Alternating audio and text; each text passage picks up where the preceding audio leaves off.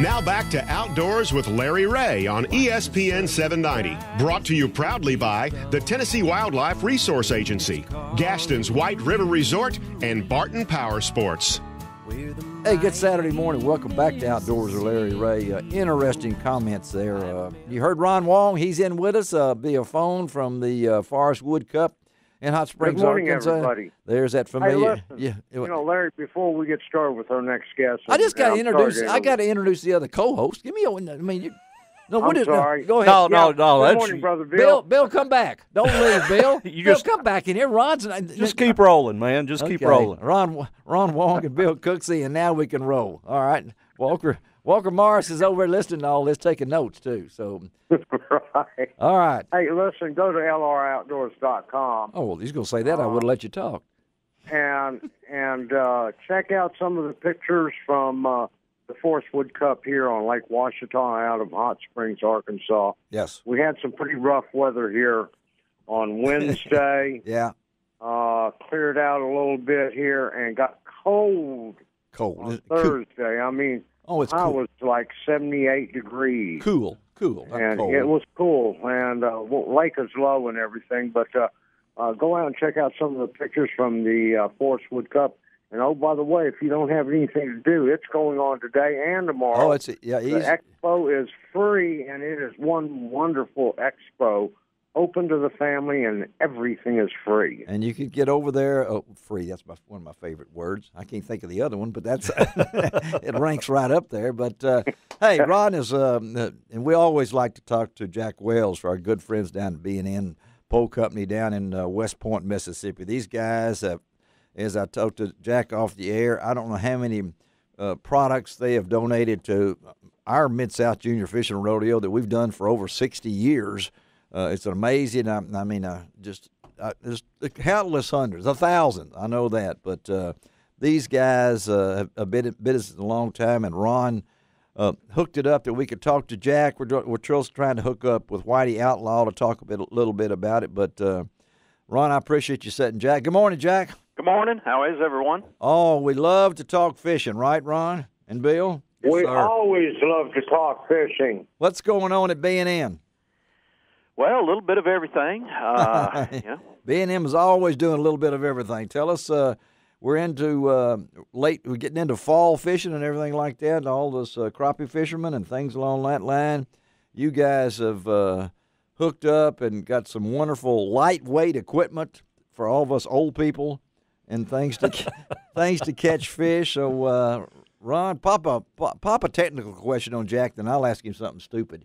So, well, you know, Jack, I had the opportunity to visit you guys at ICAST, and I was blown away by some of the new products you guys got coming out. But also, you guys have come out with a full line of catfish rods now, and I have seen some of your guys. Oh yeah, that are fishing the Bass Pro Shops Big Cat Quest, and they love those B&M catfish rods. How did you guys come about coming out with that? Well, the first thing that we use in all of our product development, even on the crappie side. We've developed a pro staff out there, and these pro staffers, much like they are on the crappie side, are good people that have good local reputations. Some of them tournament fish, some of them are professional guides, but we use their input to develop our products. We feel like a guide, for example, he might be out on the water 200 days a year.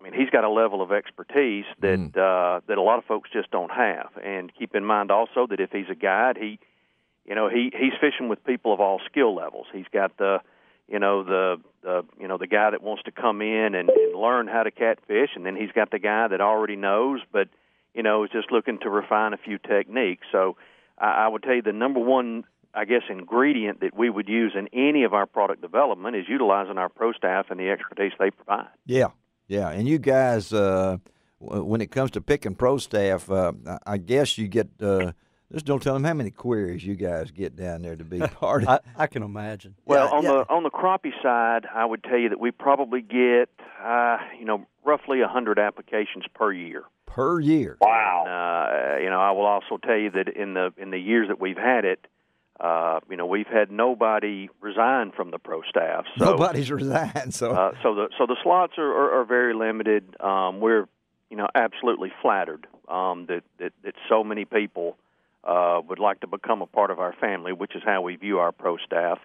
We would love to have everyone, but no, I don't think you could do that. We've got to sell a few out there too. Yeah, you do, and I suppose. And we've kind of taken that same model from the crappie side and moved it to the catfish side. Our catfish staffers now, look, these are family members that we're extraordinarily proud of. They meet the mold of they have good local reputations, and one of the biggest attributes that we look for is the ability to teach people. Yeah. At the end of the day, we want to grow the fishing market on the crappie and the catfish side. Our belief is that the best way to do that is to teach people how to fish. Yeah, communication. I mean, you can be the world's greatest fisherman, and we have some, and we've had some in the past. I can even see that as a change by the TV that we're on now and all the different marketing things that have to do. So it's a wonderful thing to be part of. And we got one of your guys on the line with us right now, Whitey Outlaw. Good morning, Whitey. Good morning. How you doing? Hey, we got Jack Wells on the other line. We've got Ron Wong on the other line, and we're talking about pro staff. What's it mean to be a member of the family at B&M, Whitey? Oh, Lord have mercy. It means everything. I mean, B&M rules the market in the pan fishing business over 70 years, and to be a part of that with Jack Wells and Buck Simmons and all. Yes. It's a pretty good prestige for a fisherman. It sure is. And how long have you been a member of it? Oh, Lord, I don't know. I've been with Jack since, I guess, me and Sam Heaton was the first two he ever started with. Golly, man. Yeah, you are old. To dovetail on Whitey's comments, we really made the effort to formalize the pro staff somewhere around 2005, 2006. Whitey, of course, Whitey is what I like to call one of my original guys. Okay. And he is right. He came right along at the same time that Sam Heaton and Ronnie Capps and Steve Coleman were also part of that group. Well, that's a pretty impressive list to have on your pro staff. And Whitey, I know Ron has had a chance to keep up with it and everything. And Ron, I know that to be a member of this thing, you can ask Whitey one of them questions. But Whitey, you've seen technology change too, right? Yes, sir. I have seen it come, from the cane pole days up to the jointed cane poles, and then into the glass poles and graphite. I mean, and the thing with B&M is it's kept 1 foot ahead of the industry all these years. Yeah, it's led the market. Well, we're talking to Jack Wells of B&M and also Whitey Outlaw, one of the pro staff, longtime pro staff, and I know that Ron is just itching to ask you a question. I have to hold him back. He got an early breakfast here on this Saturday morning, so he's. Well, I'm feeling good this morning. He's feeling good, but go ahead, Ron. Hey, Whitey, I had a chance at the ICAST to see all these great products at B&M, but a couple of them that really got my interest was the Sharpshooter 6 and the Whitey Outlaw Double Duty Fishing Rod. Ooh, I love those names. Yeah. What about it, Whitey? The Double Duty, it took me a little arm twisting with Jack a year or so to get that thing going, but Jack kind of fell with me a little bit because I ain't going to tell him nothing that won't sell or nothing that people don't need. Yeah. And it's been a good product. We kind of developed that thing to catch these big shell crackers and big brim with in the Carolinas and, all over the whole country. But it's got some good backbone. It's graphite, got a good foam handle on it. And, it's got every trait that B&M's put in their products over the years, which is 100% quality. And the Sharpshooter, I'm not a big dock shooter, but I got some friends of mine that are. And, this new Sharpshooter will fill the void for anything that's on the market. It should be a super product this year. And Jack, I know you guys coming out with this super. Go ahead, expound on that a little bit from Whitey. Well, as it relates to the Sharpshooter, dock shooting is a technique that continues to grow each year. For those out there that need a quick explanation of the technique, basically that's what I want. You open the bell on a spinning reel, you drop the line down, and you literally pull that jig or your bait presentation back, and you release it, and then it shoots straight up under that dock. I know it. The first time I ever saw that, it blew my mind. So when designing the rod for that technique, and we've had a sharpshooter series in the past, but as the technique has evolved, obviously our product needs to evolve with it. The sharpshooter 6-foot model, much stiffer than our previous models, has a touch system right there on the foregrip, to get that just little bit of extra sensitivity, because keep in mind that bait is falling, crappie feet upward. So the more sensitivity you can put on any product when you're fishing for crappie, the more fish you're going to catch with that. Yes. So, and that being said, dock shooting is an extraordinarily popular technique this time of the year. There was a 4.5-pound crappie caught on Beaver Lake this past weekend under a dock. Oh, my.